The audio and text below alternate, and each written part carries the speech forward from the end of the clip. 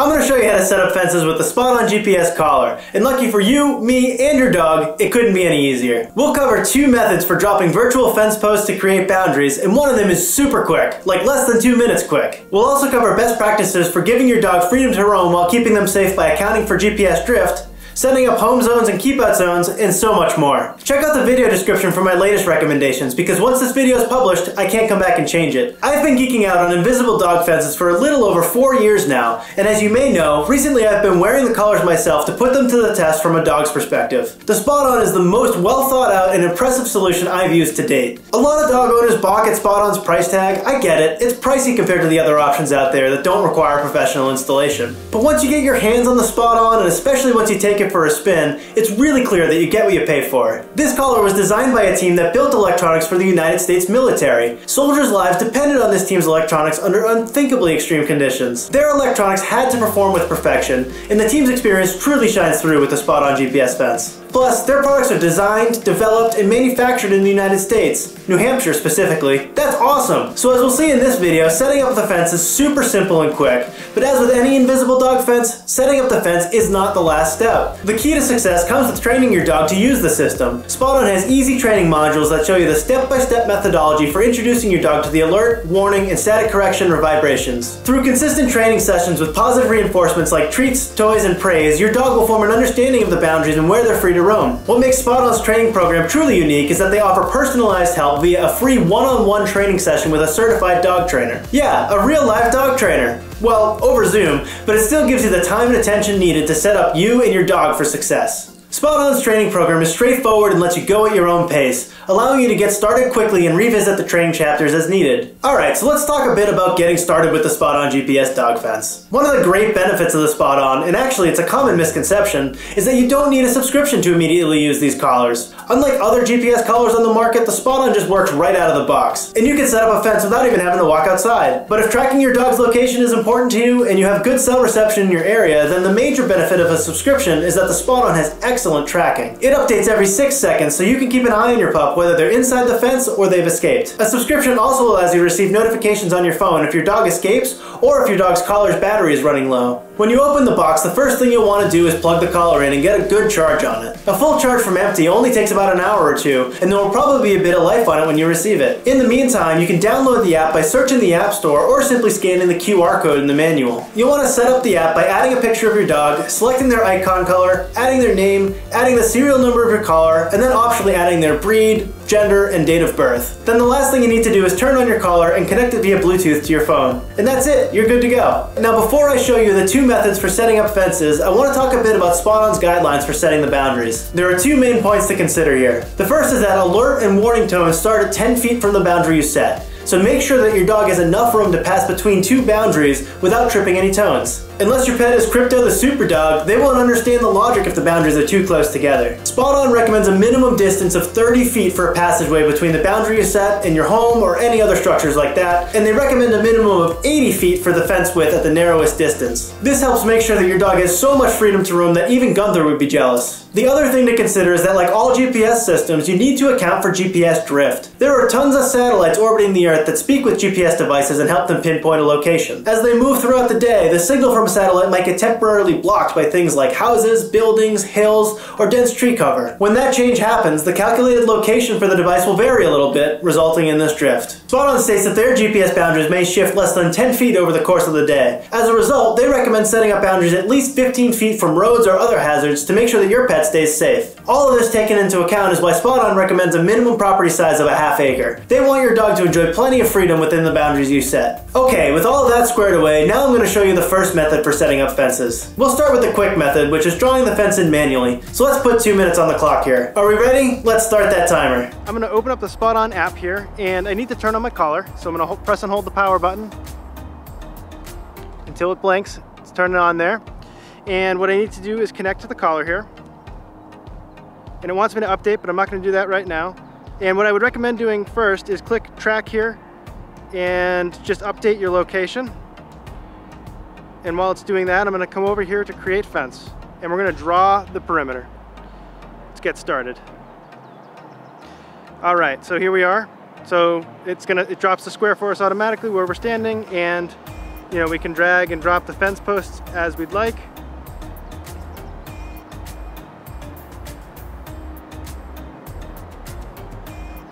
Try to get it out of the trees maybe.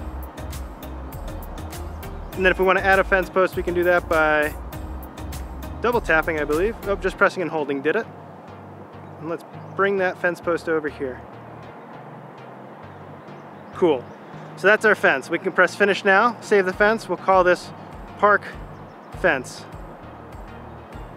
And we're good to go. Saving the fence. We're going to test the fence later.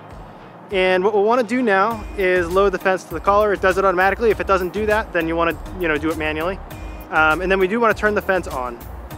So there we go. The fence is good to go. How did I do on time? Made it, no problem. That was easy. Now we'll show you the second method for setting up fences, which is by walking the fence boundary. This one is actually my preferred method because it's easier to get more precision. All right, now we're gonna set up a fence using the other method, and I'm glad the time pressure is off because that was a little stressful. Not too bad, things could be worse. So what we're gonna do is we're gonna change the fence and click add fence here, and then we're going to walk the fence perimeter.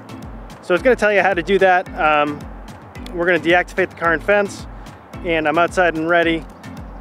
So what we want to do is hold the collar with the GPS button facing upwards, and phone's saying I'm ready to move. So I'm going to press start here. And basically we just walk. And to kind of give it, a little bit of a test, I'm going to kind of zigzag back and forth here. And basically it just drops the fence post for you without you having to press anything. It just does it automatically, kind of captures your location as you walk here. So that's kind of nice. See if these zigzags are getting picked up. It looks like they are, at least to some extent here. And as you can see, there's a pause button here. Basically what you can do is, like, if you come to a pond or something like that, you can pause the fence creation, go around the pond and resume it. And on the other side of the pond, it'll just pick back up with a straight line across where you had paused. So perhaps we can give that a shot in a second here just to see how it looks. All right, so let's hit that pause feature here and just see what happens. So we're paused. Now I'm just gonna walk over here. All right, so in theory, we've gone, around a pond or something like that. So let's press resume and see it just jumped in a straight line there. So that's where we are now. And I'm gonna loop back and approach where we started the fence. And at some point, it's going to pick up basically the point where we started the fence and, realize that we've closed the loop and call it a fence boundary. So let's see here. We're getting there. Yep, there we are. Finished creating the fence. We're done. Let's name it. Save that fence. We're good to go. It's saving. Verifying. And that fence is up and running. Cool, and it's active too. So that's it, very easy to do.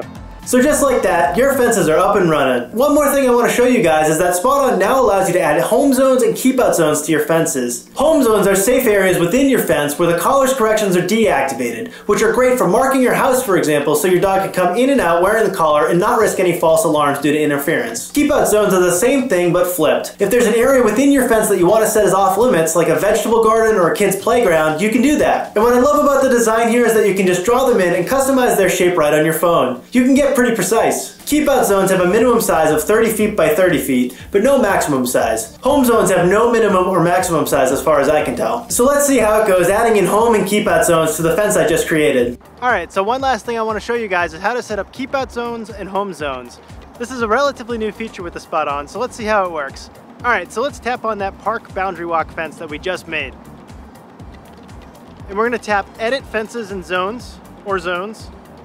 Got it? And it basically creates a copy of that fence. So the first thing we're going to need to do is open up the fence boundaries a bit because the fence is going to be too small to make keep out zones in. I need to apply the 18 posts. All right. So let's drag this post here and this one here.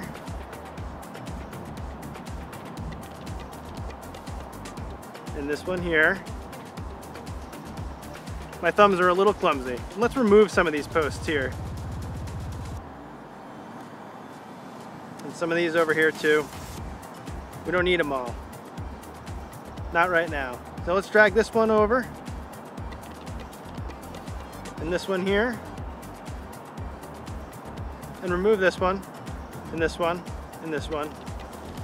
And you know what, let's drag this all the way up here. So now, what we want to do is tap the button here to add zones inside the fence. That's the square button with the dotted line around it. And first let's add a keep out zone. So let's add a keep out zone over the trees in the parking lot there. And if you're too close to the boundary, you know, it'll give you an alert. Hopefully this position will work.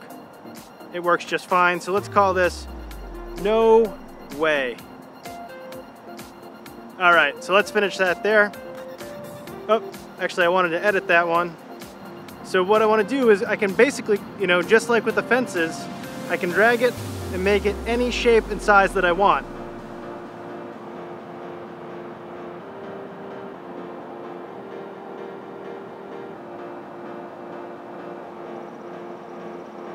So that's the keep out zone we'll go with. So we'll say finish here.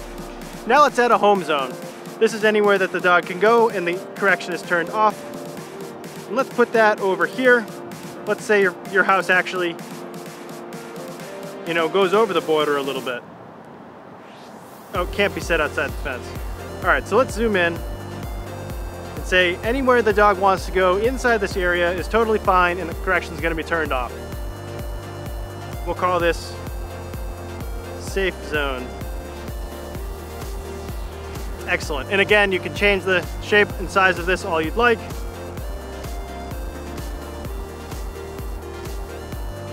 So anyway, there is good. I'll press finish. So now we've set up a home zone, which is the blue circle or blue boundary, and we've set up a keep out zone, which is the orange boundary. So we can now tap the X here, press save changes with, let's call this fence park boundary with zones. Save the fence, and it's loading it right up to the collar. Good to go. So we'll come here, pick the park boundary with zone fence, load that fence, and we're up and running. That's it. So there you have it. Setting up fences with a SpotOn GPS dog fence is a breeze. And again, I just love the precision that you can get with it. And the added benefit of home zones and keep out zones opens up whole new doors for pet owners. Remember to check the video description for my latest recommendations and links to any deals that I may have. You can check out my full review of the SpotOn GPS dog fence right here on this channel, and I have tons of reviews and comparisons of invisible dog fences and more right here too. Until next time, dog lovers, keep those tails wagging.